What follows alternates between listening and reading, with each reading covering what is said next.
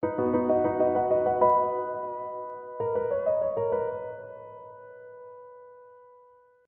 of the most important powers of a black belt is their focus.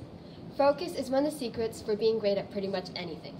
When you develop black belt focus, you will do better at just about everything. You'll learn better and remember more at school. You'll be better at just about every sport you play, any musical instrument you play, and better at art and even stage arts. So, how do you develop black belt focus? Just as you build stronger muscles by training them, we can train our mind to build black belt focus. First, you must know the 3 steps of black belt focus. Step 1 is focus your eyes. This means you must keep your eyes on where the action is. For example, if you're trying to shoot a basketball and you keep your eyes focused on the hoop. If you're trying to hit a baseball, you keep your eyes focused on the ball. If you're at school and your teacher is talking, you focus your eyes on the teacher. Got it? Step 2 is focus your mind. This means you pay attention and keep your eyes on what is going on at the moment.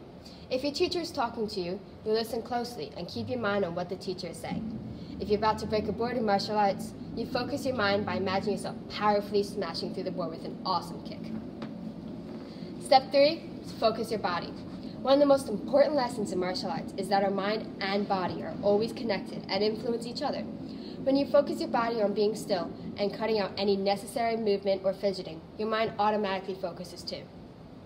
You can always tell when someone is not focusing their mind because their body is always restless and fidgety.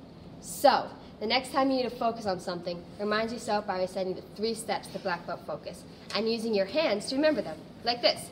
Focus your eyes, focus your mind, and focus your body. So let's do it one more time. Focus your eyes, focus your mind, focus your body. Great job. I want to know what you think. Make sure you comment on this video and be sure to like it and share it with your friends. See you next time.